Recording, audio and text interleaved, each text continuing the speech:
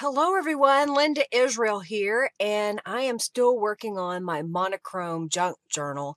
And this is, I believe, Monochrome Junk Journal page tutorial number 4, which is actually like 5 tutorials so far of pages.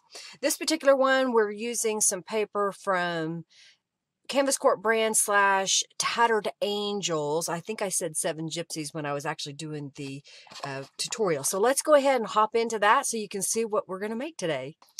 For this page, the foundation is a printed page from Canvas Corp brands, 7 Gypsies. This was a special project that I did with them a couple of years ago, and I was digging around in my stash and found this page. So think if you have some scrapbook paper or scrapbook cardstock, or maybe you can stamp and create your own collage on just some plain paper.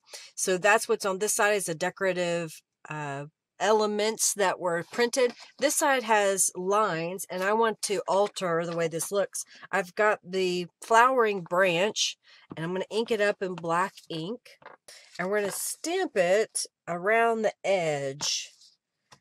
So I'll rotate the stamp a little bit and stamp all over the edges. So now that I've got that all stamped, I've got a Calico collage image. This is from the Faux Postage, like rose stamp sheet, Faux Postage. So I ended up printing that on ivory cardstock, and I think I just want to make a little element to go in this corner. I'm going to glue these two pieces together, and then let's go over to the sewing machine and I'll stitch around the postage stamp portion.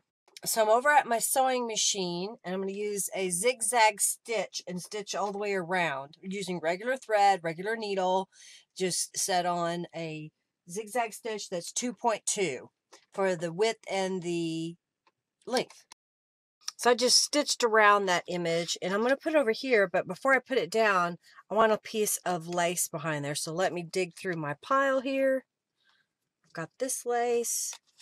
And I think what I want to do is have it peeking out from behind. So I'm just going to trim this. And then we're going to put glue on the back side here. And I'll place the lace in that glue. That's how I want it sticking out there. And then we're going to glue on this and place it onto our page. And I'll put an acrylic block on here to help hold that together while I continue on. I've got a strip of paper here that I'm going to put down this side, and I know that you can't really see the stamping underneath there, but I wanted this to help me with holding some fabric and lace together. So what I'm going to do is gather up a strip of fabric onto this piece of paper. And I'm using the paper because I didn't want to stitch onto my piece of paper, the big piece, and have my stitches go through the other side. So I'm just going to take my fabric right along this edge and drop that in the glue just a little bit, and then just ruffle it. I'll trim off any excess. So you can see I'm just kind of ruffled that along there. And I have a piece of lace here that should also fit. Just kind of looking at it. So I'll take this over to the sewing machine in just a moment once the glue has dried. Well, on this side, I want to create a pocket element. So let me show you what I've pulled aside here. I've got some leftover bits and pieces. This is from some packaging from 7 Gypsies, and I just trimmed it into a strip, and I happen to have a piece of this black cardstock, so I thought that would look good on there. Then I had a couple of scraps just laying here on my desk, as well as a Calico collage image. And I think what I need to do right now is just go around the edges of a couple of these pieces with some distress ink, and I'm using black soot. Alright, so I know that on this piece I'm going to stitch around this outside edge, so I'm just going to set this aside for a moment by my sewing machine.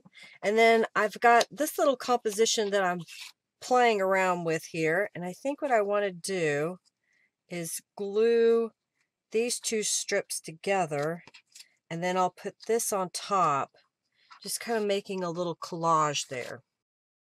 Alright, so I've just kind of collaged around those. So let's go over to the sewing machine. All right, so I've got a couple of pieces here. The first one is I'm just going to stitch around the outside edge. It's just for decorative purposes. I like the look of the stitching, so I'm just going to stitch all the way around.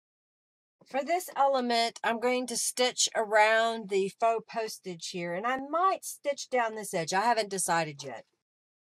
So I did decide to go ahead and stitch down that edge, and I stitched all the way around. And then we're going to come back to this piece with the lace. So I'm just going to lay these together and then stitch them together.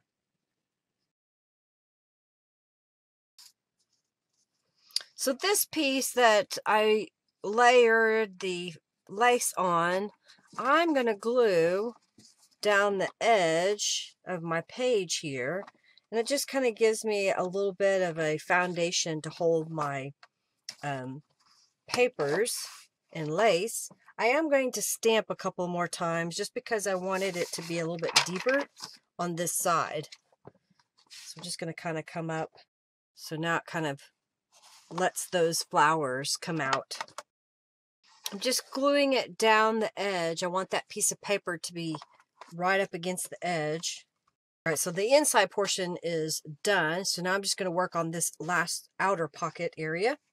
I want to layer these on here, but I want to make sure that I have full use of the pocket. So I'm going to cut some strips of paper. So I've got some 1-inch strips of paper, and what I'm going to do is basically extend how this pocket works so we get the full use of it. This is great if you have smaller pieces of paper that you want to use for a pocket, but it's not quite big enough to make tabs, so you can make your own. I'm going to repeat the same process on the black piece as well. Once I have all the pieces laid out, I'll come around each piece and trim off the corners. So then you'll fold the tabs in, make them even with the edges. I'm just going around the edges in case some of that paper can be seen from the front side just a little bit. All right, so let's glue this down, and I'm going to glue it a little bit closer to the bottom because I want to put this little trim across here. So this piece I'm going to layer on top of the other, and I don't need to put glue all the way on my little pocket area. So I'm just going to put my finger here and glue down these tabs. All right, so now I've got this pocket, which is going to go on this portion of the page. So I'm going to glue it down now. So there's the layers. Now I need to make a couple of cards to go inside. So I've got a piece of 4x6 Kraft cardstock here, and I've got the Bella Rose stamp. I'm going to ink this up and stamp it down this edge. So you have the little bit of those roses poking out. And then I've got the fabric again. We're going to do a little ruffle like we did on the page. So again, I just made a little ruffle down the page, and I will go over to the sewing machine in a moment, and I've got this little piece of trim that I want to sew down on top of it, but I'm going to let that glue dry for a moment. I've got another piece of cardstock here. This one is 4 1/4 by 5 1/2, and I've got from the bird nest cube. It's the bird nest. I just thought this would be an interesting texture to use. I'm going to ink it up here with the black ink again, and this time I'm going to go around the outside edge.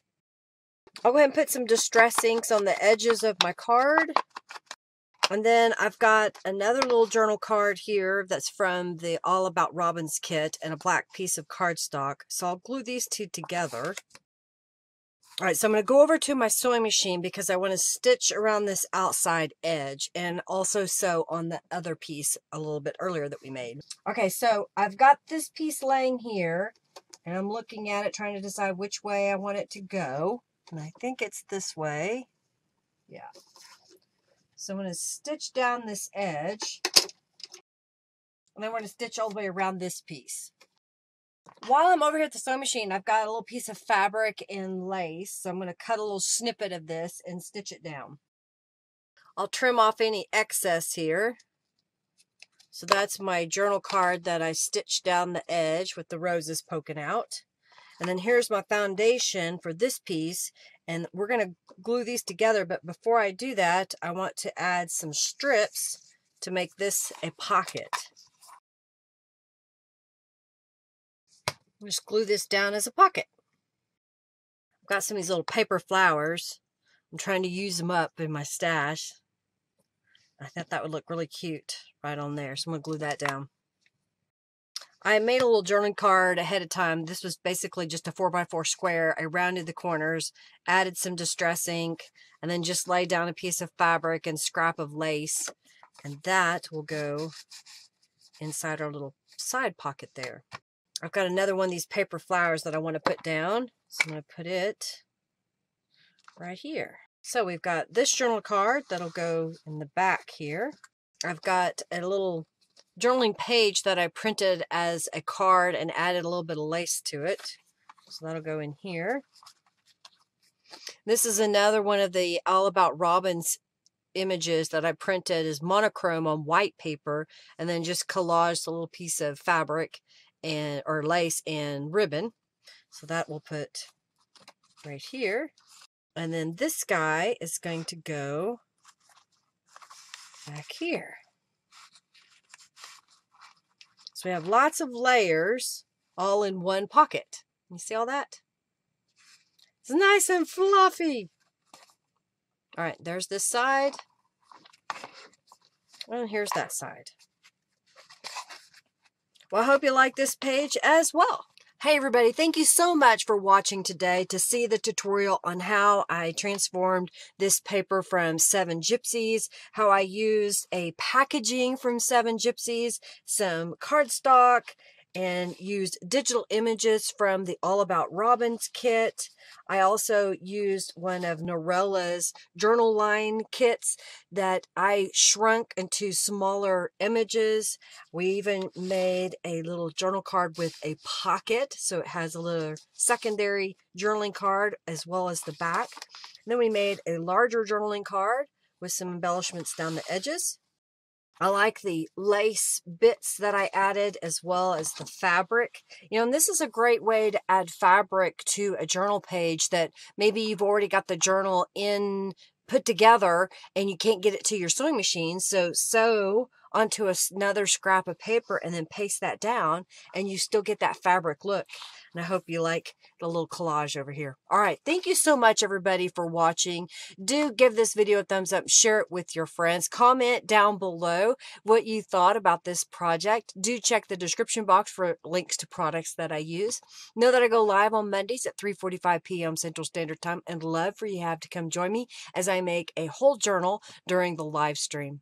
Do come back and see the other tutorials for the Monochrome Junk Journal. So I still have a couple more pages to make as well as the cover. All right, everybody. Thank you so much for watching. Bye.